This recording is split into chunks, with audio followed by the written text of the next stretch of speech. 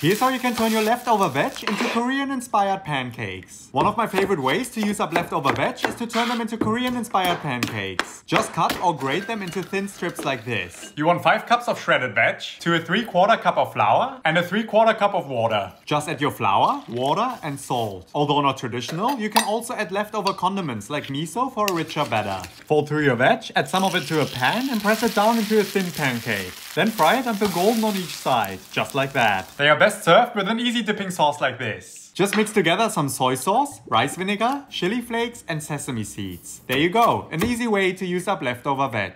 Wunderbar!